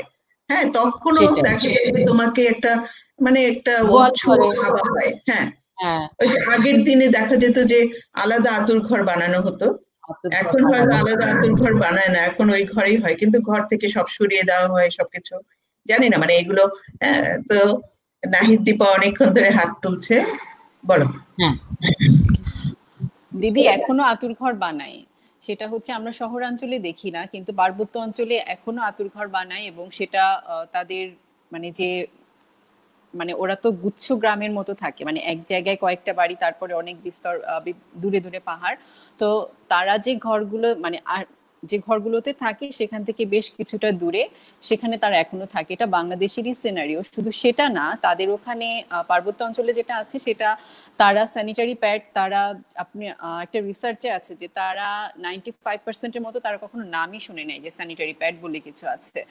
তারা কাপড়ও ব্যবহার করতে পারে না, কারণ তাদের কাপড় ধোয়ার জন্য যে পানিটা লাগে পার্বত্য অঞ্চলে সে পানিটা তারা জোগাড় করতে পারে না। তারা যেটা করে সেটা হচ্ছে খড় ব্যবহার করে, মানে তারা যে শস্যগুলো উৎপাদন করে সেই শস্যর খড়গুলা ব্যবহার করে। চরাঞ্চলে যেটা আছে, চরাঞ্চলে পানির অভাব নাই, তারা কাপড়ও ব্যবহার করতে পারে, কিন্তু যারা একদম একদম ঘর গেরস্তালির খুব শক্তিশালী মানে শক্তি প্রয়োগ করতে হয় এরকম কাজ যারা করে, তারা কাপড়ের মধ্যে বালি ঢুকিয়ে নেয়, যে বালুটা রক্তটা শোষণ করে নেবে সেটা ব্যবহার করে। তো এর পার্সেন্টেজও কিন্তু কম না, মানে যে তারা স্যানিটারি প্যাডের নামও শুনে নাই সেরকম মানুষও কিন্তু আছে। আমাদের যে হাইজিন সার্ভে আছে সেটা যদি 2014 সালে, যেটা সেখানে যে উল্লেখ করা আছে যে 86% নারীরা বা মেয়েরা এখনো পর্যন্ত কাপড় বা এরকম বালু খড় এগুলো ব্যবহার করে, সেখানে মাত্র 14% মেয়েরা স্যানিটারি প্যাড ব্যবহার করে। আবার যখন এই ট্যাবু নিয়ে কথা হচ্ছিল, আমরা পিরিয়ডটাই এখন একটা মানে এই ট্যাবুটাই ভাঙা যাচ্ছে না। আমার এই মন্তব্যই দেখছিলাম যেখানে অনেকে বলছে যে এটা কেন, আমরা আলোচনা করছিলাম যে মাইক দিয়ে কেন বলতে হবে বা ইয়া করতে, মানে এটা কেন করতে হবে, কিন্তু তারপর হচ্ছে যদি আমরা পিতৃতন্ত্রের কথা আমরা বলছিলাম, আসলে ব্যাপারটা হচ্ছে যদি আমরা ছেলেদেরকে না জানাই, এখনো যেহেতু ছেলেরাই মানে কলকাঠি নাড়ে, আমি যেটা বলি যে যেহেতু তারাই ডিসিশন মেকার, যদি তাদের কাছেই পরিবর্তনের বাতাসটা না পৌঁছায়, আসলে আমি পাপ্পুদি যেটা বলছিল যে ঢেউটা উঠেছে সেটা যে ফেরত এসে মেয়েদের উন্নয়নের কাজে লাগবে, সেটা আসলে মনে হয় এখনো পর্যন্ত মানে সেই পর্যন্ত আমরা এখনো পৌঁছতে পারিনি যে শুধু মেয়েরা জানলে বা মেয়েরা সিদ্ধান্ত নিতে পারলে বা মেয়েদের ক্রয় ক্ষমতায় আসলে যে শুধুমাত্র সেটা আমরা অ্যাচিভ করতে পারবো, ব্যাপারটা আসলে আমার কাছে মনে হয় সেরকম না। আবার বাজেট নিয়ে একটা কথা হচ্ছিল যে আমাদের বাজেটে যখন আমরা বলি যে 15% ভ্যাটের পরে আরো 10% আরোপ করা হয়েছিল, সেটা বাদ করা হয়েছে, সেখানে আমি একটা তথ্য মানে এখানে যুক্ত করতে, যেটা এতটাই গুরুত্বপূর্ণ যে আমাদের যদি 16 কোটি মানুষ আমরা হিসাব করি, সেখানে 5,40,00,000 নারী বর্তমানে বাংলাদেশে তারা এই সময়টা পার করে, প্রতি মাসে পার করে। তো এত বিশাল বিপুল একটা সংখ্যা যারা প্রতি মাসে, আমার যদি জ্বর হয় আমার নাপা কিন্তু প্যারাসিটামল প্রতিদিন লাগে না, আমার সর্দি কাশি প্রতি মাসে হয় না, আমার কোনো অসুখ বিসুখই প্রতি মাসে হয় না, কিন্তু এটা প্রতি মাসে মানে 5,40,00,000 মেয়ের প্রতি মাসে পিরিয়ড হচ্ছে। 5,40,00,000 মেয়ের প্রতি মাসে পিরিয়ড, তার সে কিভাবে সামাল দিবে সেটা তার চিন্তার বিষয়। সেটা শেখাত নিয়ে শুধুমাত্র এটা কেন প্রজনন স্বাস্থ্যের মধ্যে শুধু আমরা আলোচনা করতে যাব, যেটা পাপুদি বলছিলেন, যেটা আসলে প্রজনন স্বাস্থ্য না, মানে এই তথ্যটুকু আমি যোগ করতে চাচ্ছিলাম। এই জন্য তখন আমি নক করেছিলাম যে এটা এতটাই গুরুত্বপূর্ণ আসলে, যে অন্যান্য ওষুধের বেলা হয়তো সেই চিন্তাগুলো আমাদের না করলেও চলে, কিন্তু এখানে আমরা আসলে চিন্তা করতে করতেও আবার পিছিয়ে আসি, চিন্তা করতে করতেও আবার পিছিয়ে আসি। আর একটা ব্যাপার, এখানে আরেকজন বলেছিলেন যে তার ওই যে আমরা বিভিন্ন সময় দেখছি যে তার 11 বছরের ছেলে, তার 9 বছরের মেয়ে কিভাবে বলবে, কিভাবে সহজ করে বললে হবে। সেখানে দিদি বোধহয় এটা অযাচিত হবে কিনা আমি জানি না, আমার যে লেখাটা আজকে, সেখানে লেখাটাতে আমি খুব সহজ করে আসলে প্রক্রিয়াটা বলতে চেয়েছি, যেখানে যদি কেউ বায়োলজি নাও জানে, সে যদি ওভারি নাও জানে, তাহলেও যেন সে সেটা পড়তে পারে। আমার মনে হয় যে তারা যদি এটা একটু পড়ে নিজেরা বুঝে বা নিজেরা আরো একটু পড়াশোনা করে যদি তাদের ছেলে বা মেয়েকে বোঝান, আমার ধারণা তারা বুঝতে পারবে। কারণ তারা এখন যে কোনো কিছু গুগল করে, ইউটিউব করে যে কোনো মুহূর্তে বের করতে পারে। তো তারা আসলে এত অবুঝ না যে তাদেরকে বললে তারা পুরা উল্টো রিয়াকশন দিবে। ব্যাপারটা আসলে ওই যুগে আটকে নেই আসলে।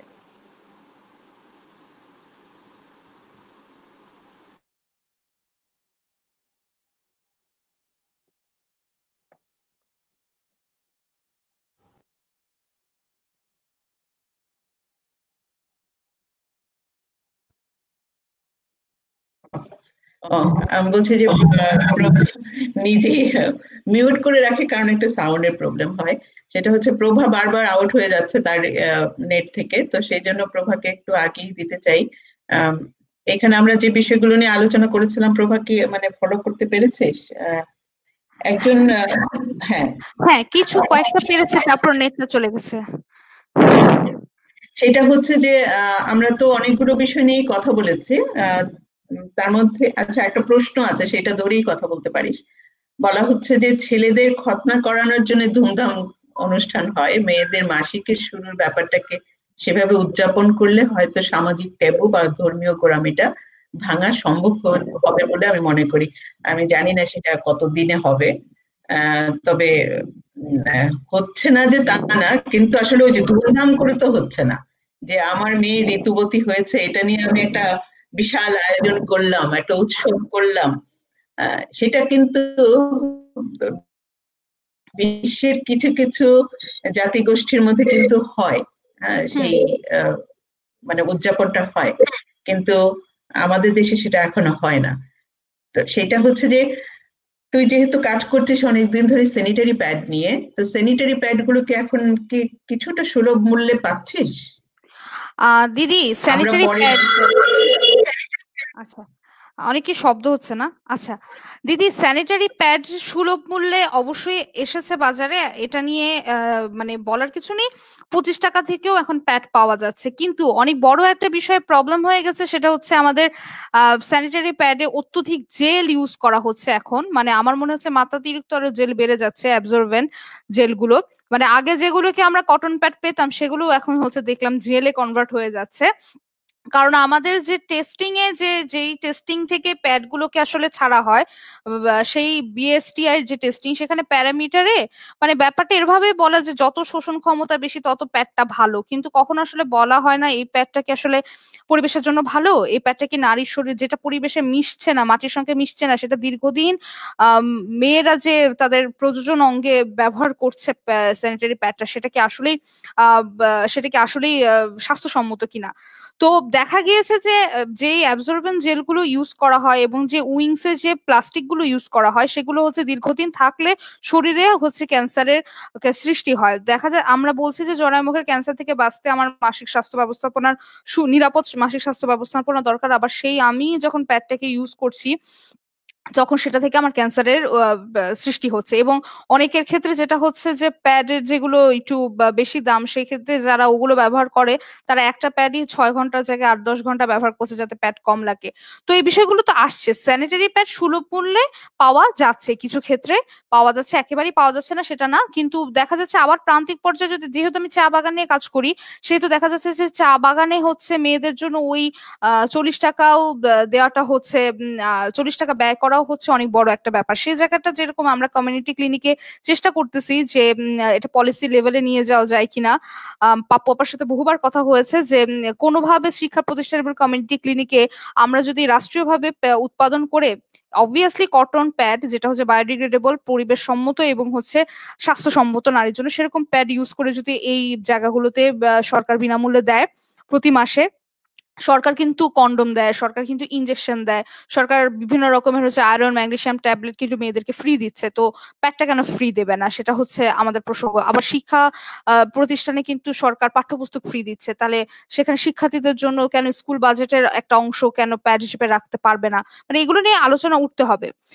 তো স্যানিটারি প্যাডের সুলভ হচ্ছে, কিন্তু আমি এখন তোড়জোড় ভাবে আমরা মানে সবাই স্যানিটারি প্যাডের বিকল্প হিসেবে মেনস্ট্রুয়াল কাপ বা ট্যাম্পনের কথা বলছে, সেগুলো খুব ভালো, কিন্তু কথা হচ্ছে সেগুলো আবার একবারে প্রান্তিক পর্যায়ে নারীদের তো এখন অনেক রকমের ট্যাবু আছে, সেই ট্যাবুগুলো ভেঙে, মানে আমি যদি বলি মেনস্ট্রুয়াল কাপ আসলে বাংলাদেশের কত শতাংশ ইউজ করে, সেটারও খুব সংখ্যা কম, কিন্তু এটাও ভালো।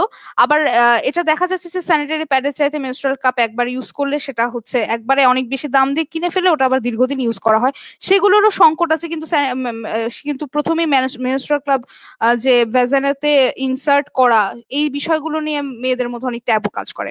তো ধরে নিচ্ছে যে স্যানিটারি প্যাড সবচেয়ে বেশি মেনস্ট্রুয়াল হাইজিন প্রোডাক্ট হিসেবে বাংলাদেশে ব্যবহার হচ্ছে, কিন্তু তার উপর পিঙ্ক ট্যাক্স রয়েছে, যেটা সব আমাদের 15% যে ট্যাক্স আমরা দিব, যেটা নিয়ে দীপা আপা একটু আগে কথা বলেছে যে 127% যে ভ্যাট ট্যাক্সের বিষয়টা। তো আমাদের এখন যেটা ব্যাপারটা হচ্ছে, আমরা চাই যে বাজেটে এটা নিয়ে কথা হোক, প্রান্তিক পর্যায়ে সব নারীর জন্য কিভাবে স্যানিটারি প্যাড সহ অন্যান্য প্রোডাক্ট, সব রকম প্রোডাক্টেরই আসলে অ্যাভেলেবিলিটি থাকা, হাতের নাগালে থাকা, কম দামে থাকাটা দরকার। নারী নিজেই ডিসিশন নিক সে আসলে কি ব্যবহার করবে, সে প্যাড চায় না কাপ চায় না ট্যাম্পুন চায় না কি ব্যবহার করতে চায়। সেই আমাদের মুভমেন্টটা হওয়া উচিত যে নিরাপদ এবং ঝামেলাহীন মাসিক জীবন নারীকে নিশ্চয়তা দেওয়া। সুপ্রীতি দি।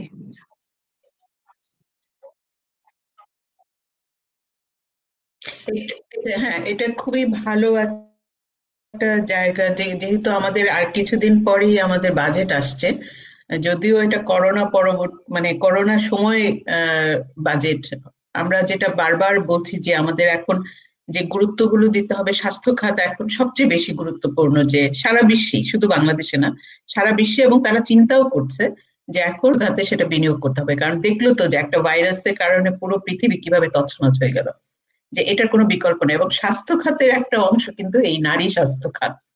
হ্যাঁ, এবং এটা শুধু নারী বলেই বলছি না, যে মানে মানব স্বাস্থ্য খাতেই যদি আমি বিবেচনা করি, যেটা উন্নত দেশগুলো বা উন্নয়নশীল দেশগুলো চিন্তা করে, তা আমাদের হয়তো আলাদা করে ভাবতে হতো না নারীর কথাটা, কিন্তু যেহেতু ভাবা হয় না, সেই জন্যই আমাদের বিশেষ করে এই জায়গাটায় মানে আমরা মানে জোরারোপ করছি যে আলাদা করে আমরা বলছি যে এই জায়গাটায় অবশ্যই গুরুত্ব দিতে হবে, এবং মানে এই কথাগুলো বলতে হবে, এবং বাজেটে যাতে একটা স্পেশাল মানে ইয়ে থাকে, নারীর জন্য একটা আলাদা বরাদ্দ থাকে। এবং এই জায়গাগুলো আমার এখানে প্রভা, মানে আমাদের আলোচনা আসলে দীর্ঘই হয়ে যাচ্ছে, তারপরে প্রভার কাছে একটা প্রশ্ন, যে আমি অনেকদিন ধরে এটা ভাবছিলাম যে প্রভা যতদিন ধরে স্যানিটারি প্যাড নিয়ে আন্দোলন করছে, মানুষের কাছে যাচ্ছে, প্যাড পৌঁছে দিচ্ছে, কিন্তু এই আমাদের দেশে মানে যারা প্রান্তিক ভাবে মানে বসবাস করে, তাদের তো এই প্যাডটা ফেলারও তো জায়গা নাই। এই প্যাডটা কিভাবে মানে মাটির সাথে মিশছে, এটা নিয়েও কিন্তু একটা বিতর্ক উঠেছে, যে এটা তো মাটির সাথে মিশে যাচ্ছে না, এটা থেকে যাচ্ছে, এবং যে কারণে এটা আবার পরিবেশের ক্ষতি করছে।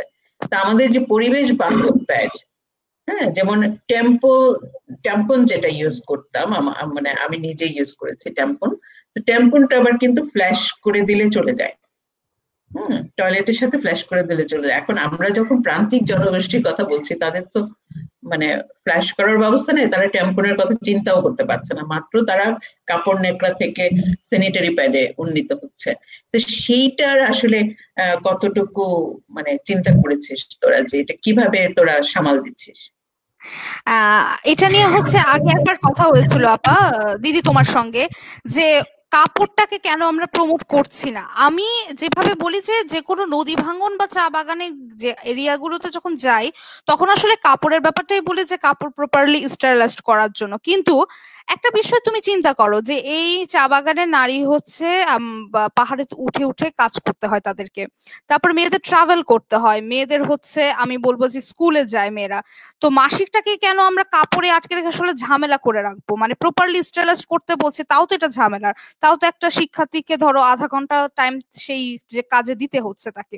তো মাসিককে ঝামেলা করে রাখার মতো আমরা সবকিছু, আমাদের এখন স্মার্টফোন ইউজ করছি, আমরা টেকনোলজিতে এত অ্যাডভান্সড হয়ে আসছি, তো নারীর শরীরের ব্যাপারে নিয়ে আমরা কেন পিছিয়ে পড়বো?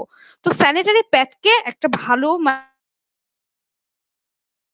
মানে ভালো সলিউশন, যে অনেক মেয়েরা এখন কাপড় থেকে উন্নীত হচ্ছে স্যানিটারি প্যাডের দিকে, কিন্তু সেইটা যে এই যে পরিবেশ বান্ধব না, এই মুহূর্তে আসলে সত্যিকার কথা বলছি যে আমরা আসলে বিষই প্রোভাইড করছি, আমরা নিজেরা বিষ নিচ্ছি, আমরা নিজেরা বিষ প্রোভাইড করছি, এবং সেটা আসলে সব জায়গায়। আমাদের খাদ্যদ্রব্যের বিষ, আমরা প্রচুর রাসায়নিক সার দিয়ে খাবার দাবার আমাদের ঘরের কাছে আসে, আমাদের প্রত্যেকটা জায়গায় আসলে বিষই আমরা ইনপুট দিয়ে দিচ্ছি। তো এটা নিয়ে আসলে না প্রচুর কথা বলতে হবে। যেমন আমরা হচ্ছে মাত্র বলা শুরু করেছি, মেনস্ট্রুয়াল কাপটাকে প্রমোট করা হচ্ছে, কিন্তু সেই কাপটার ব্যাপারে যে ট্যাবুগুলো আছে সেই ট্যাবুগুলো নিয়ে কাজ করতে হবে, সেই ট্যাবুগুলো নিয়ে ভাঙতে হবে। আবার মেনস্ট্রুয়াল কাপ, এখন আমি ওটা বললাম যে ধরো অনেক আমার মাকে, কিন্তু আমি যদি আমার মা বা আমার যে জেনারেশনের আগে জেনারেশন তাদেরকে চাইলেও আমি মেনস্ট্রুয়াল কাপে নিয়ে যেতে পারবো না। আমি মনে করি তার আবার স্যানিটারি প্যাডে উপস্থিত। তো এই বিষয়টা না নারীর উপর থাকাটা আমার মনে হয় খুব জরুরি। সে নিজে ডিসিশন নিক, সে আসলে কি ব্যবহার করবে। ওই যে আমি যেটা বললাম, আমরা সবকিছুর অ্যাভেলেবিলিটি রাখবো, সব কম দামে রাখবো, সব পরিবেশ সম্মত স্বাস্থ্যসম্মত বিষয়গুলোকে আমরা রাষ্ট্রের কাছে দাবি জানাবো যে এগুলো যেন প্রোভাইড করা হয়, এবং তারপরে একটা মেয়ে আসলে ডিসিশন নিবে সে আসলে কি ব্যবহার করতে চায়। আর এখন যেটা তুমি প্রশ্ন করলে যে আসলে সত্যি এখন আমি যে প্যাডটা ওদেরকে প্রোভাইড করি, খুব মানে ভাগ্য ভালো থাকলে আমি খুব চেষ্টা করি যে ঘুরে ঘুরে স্থানীয়ভাবে যেসব মেয়েরা কটন প্যাড বানায় সেগুলোই যাতে দেওয়া হোক, কিন্তু সবসময় সেটা সব জায়গায় পসিবল হয় না, তখন তাদের বিষই আমার তুলে দিতে হয়। সেটাই। হ্যাঁ দিদি। সরি, মানে এই এই জিনিসটা নিয়ে আমি অনেকদিন ধরে ভাবছিলাম যে আমি প্রভাকে প্রশ্নটা করব। আমরা এখন একটু ওই জায়গাটাতে আবার ফিরি, যে মাসিক বা পিরিয়ড, মানে এই যে মাসিক কি বলে এটাকে, মাসিক সুরক্ষা, মাসিক স্বাস্থ্য সুরক্ষা দিবস যেটাকে আজকে বলা হচ্ছে, মানে এইটার সাথে পুরুষতন্ত্রের প্রধান বিরোধটা কোথায়? কেন মানে এইগুলো কিন্তু আমাদের আলোচনায় এসেছে। আমাদের পাপ্পুকে আমি খুলে দিচ্ছি, সেটা হচ্ছে যে এই আলোচনাগুলো কিন্তু এসেছে, আমরা ভাগে ভাগে এই আলোচনাগুলো করে ফেলেছি। তারপরেও আমরা যদি একটু নির্দিষ্টভাবে, যেহেতু আমাদেরকে গালিও দেওয়া হবে এই বিষয় নিয়ে, কাজে আমরা এগুলো আরেকটু স্পষ্ট করে সবার কাছে বলি যে আমাদের আসল বিরোধটা কোথায়, কেন আমাদের এই জায়গাটাতে মানে কাজ করলেও ঠিক সেভাবে কাজগুলো হচ্ছে না, এবং আমাদেরকে প্রতিনিয়ত বাধার মুখে পড়তে হচ্ছে। পাপ্পু। আমি একবার বলেছি, তারপরেও আবার বলছি হ্যাঁ, যে এটা একটু মানে খুব সংক্ষিপ্ত ইয়েতে বলো, যাতে হ্যাঁ, মানুষজন বারবার শুনে, ওদেরকে বলতে হবে বারবার। নারীর হচ্ছে ক্ষমতা, বড় ক্ষমতা হচ্ছে তার মাসিক হয়। নারীর বড় ক্ষমতা যে তার সে সন্তান গর্ভে নিতে জন্ম পারে। দেয়। নারীর বড় ক্ষমতা যে সন্তান জন্ম দিতে পারে। নারীর বড় ক্ষমতা হচ্ছে সেই সন্তানকে দুগ্ধপান করাতে পারে। সুতরাং এই ক্ষমতাকে হচ্ছে যাতে প্রতিষ্ঠিত না হয়, সে কারণে যুগ যুগ ধরেই তো পুরুষতন্ত্রের একটা বাধা দেওয়ার প্রচেষ্টা। তো সেই জায়গা থেকে নারীর এই ক্ষমতাকে খর্ব করার জন্য যত ধরনের প্রক্রিয়া দরকার সব প্রক্রিয়া করেছে। কি ধর্মে, কি রীতিনীতি ভাবে, কি হচ্ছে স্ট্রাকচারের মাধ্যমে, রাষ্ট্রীয় কাঠামো, সামাজিক কাঠামো, পারিবারিক কাঠামোর মধ্যে এটিকে সংযুক্ত করে এই রাস্তাটাকে বন্ধ করে দেওয়া হয়েছে যে নারীর এই ক্ষমতাকে প্রকাশ করতে দেওয়া যাবে না। একজন মানুষ হিসাবে তার নারীকে যে একজন মানুষ ভাববার জায়গায় থাকবার কথা, সেই জায়গার থেকে তাকে অধস্তন করবার যে প্রক্রিয়াটা, এবং এই এই ক্ষমতার থেকে নারীকে দূরে সরবার জন্যই হচ্ছে এই যে নাপাক নামের যে বস্তুগুলা আমাদের যে মাসিকের যে রক্তকে নাপাক হিসাবে বলবার কথা, সেই জায়গাগুলোকে তারা কিন্তু স্টাবলিশ করেছে। পিতৃতন্ত্রের ভয় ওই জায়গাতেই, যে নারীর এই ক্ষমতাকে যদি হচ্ছে আমরা স্টাবলিশ করতে পারি, তাইলে হচ্ছে সে হয়তোবা, এটি হয়তোবা তার ধারণা, পিতৃতন্ত্রের ধারণা যে নারী হচ্ছে পিতৃতন্ত্রের মতোই এক ধরনের গ্রাস করবে সবাইকে। বাট নারী যে কতখানি মানবিক মানুষ, সে সন্তান জন্ম দেয়, পাশাপাশি সে একজন মানবিক মানুষ হিসেবেই কিন্তু সন্তানকে জন্ম দেয়, মানবিক মানুষ হিসাবেই তার সন্তানকে লালন পালন করে, মানুষ হিসাবেই কিন্তু হচ্ছে তাকে এই জগতের মধ্যে সে মা হিসাবে তার প্রতিষ্ঠাতা পায়, সে নারী হিসাবে তার প্রতিষ্ঠা করে নিজেকে। সুতরাং পিতৃতন্ত্রের দ্বন্দ্ব আমি মনে করি সেই জায়গাকে, যে নারীকে অবদমন করবার জায়গাটাকে যাতে হচ্ছে করে। আর যেহেতু জনসংখ্যার অর্ধেক হচ্ছে নারী, এই ক্ষমতা যদি নারীর হচ্ছে প্রকাশ পায়, তাহলে এই অর্ধেক জনসংখ্যা নারী হচ্ছে অনেক ধরনের ইয়ে করতে পারবে, অনেক ধরনের ব্যবস্থাই হচ্ছে সে নিতে পারবে। সেটি আবার তাদের জন্য চ্যালেঞ্জ হয়ে দাঁড়ায় কিনা সেটি তারা ভয় পায়। কিন্তু আমি বারবার বলছি যে নারী হচ্ছে অত্যন্ত মানবিক মানুষ।